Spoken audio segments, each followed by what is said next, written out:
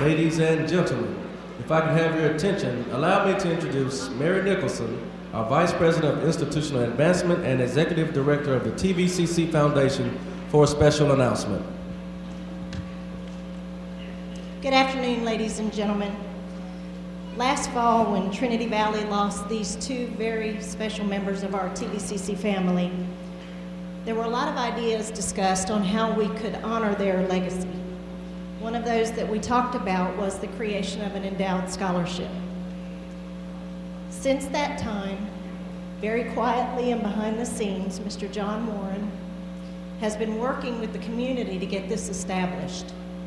Soon after, Steve Grant, who is the chair of my foundation, also became involved, and with much love and a few initial donations, today we publicly announce the Kurt Budke and Miranda Cerna Lady Cardinal Memorial Scholarship.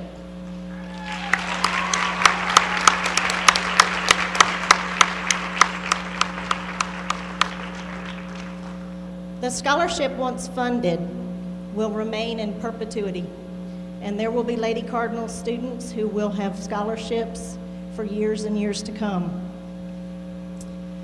Kurt's wife, Shelley, is watching today, as well as Miranda's mother, Nettie, and they were instrumental in creating the requirements for this scholarship. They were character, determination, attitude, and of course, a financial need. But one of the other things that they both required is that this scholarship would not just go to the most stellar athlete. This scholarship would be made available to a trainer or an equipment manager, a student involved in the program, because as Kurt and Miranda felt, every student was important and nobody was more important than another.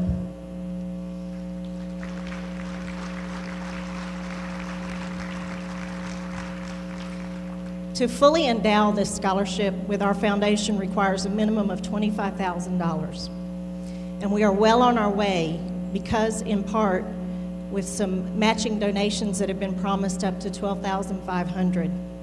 So today I ask you to please, first and foremost, remember Kurt and Miranda and their families in your prayers, and to stop by the table in the lobby and leave a donation, remembering that every dollar is matched.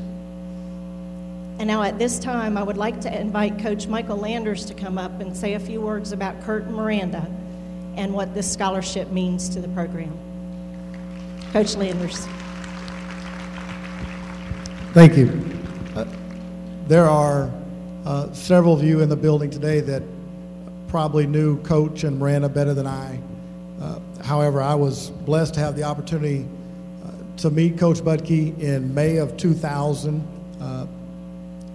Within the first 2 days that I took this job to replace him, he called and wanted to meet me for lunch.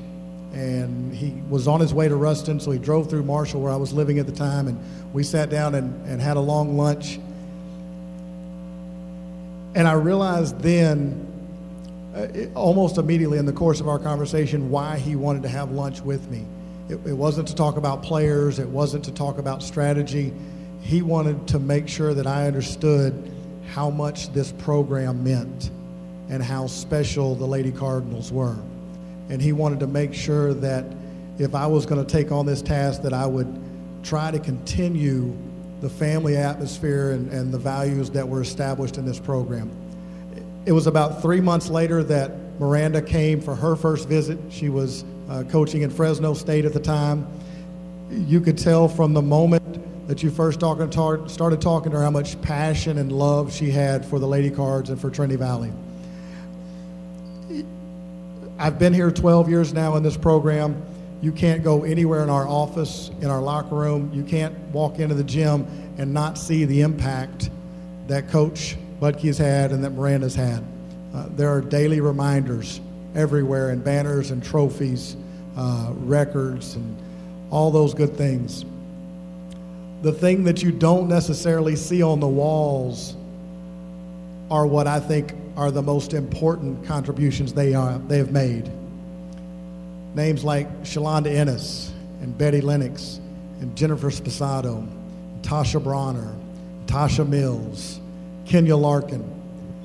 These are young ladies that came into this program needing some help, needing some direction, needing some discipline, needing some guidance.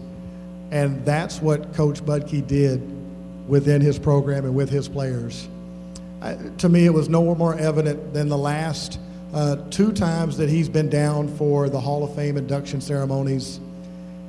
When he was inducted in 2008, he had so many players come in, former players come in to watch his induction.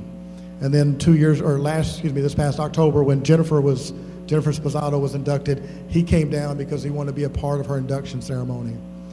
And that showed his love for her, but you could see some of the former players that came back and the smiles that they had on their face when they saw him and the way that they lit up when he was back around. You could tell the impact that he had on their lives and what a difference he made.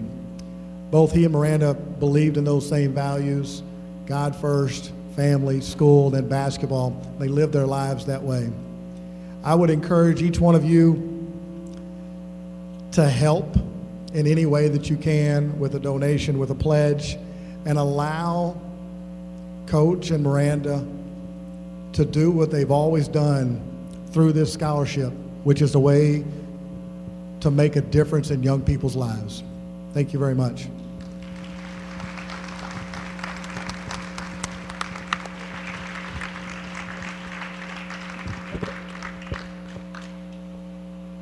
And that's going to conclude the ceremony announcing the scholarship in memory and in honor of Kurt Budke and Miranda Serna. You heard Mary Nicholson and Michael Lander speak about the scholarship, and it's just another way that the legacy of Kurt Budke and Miranda Serna will live on here at Trinity Valley.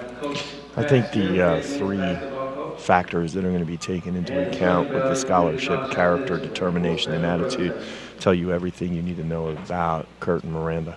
Absolutely, and Mary was so right in saying how much those 2 people, from what I've heard, just tremendous individuals. What a great asset they were to Trinity Valley.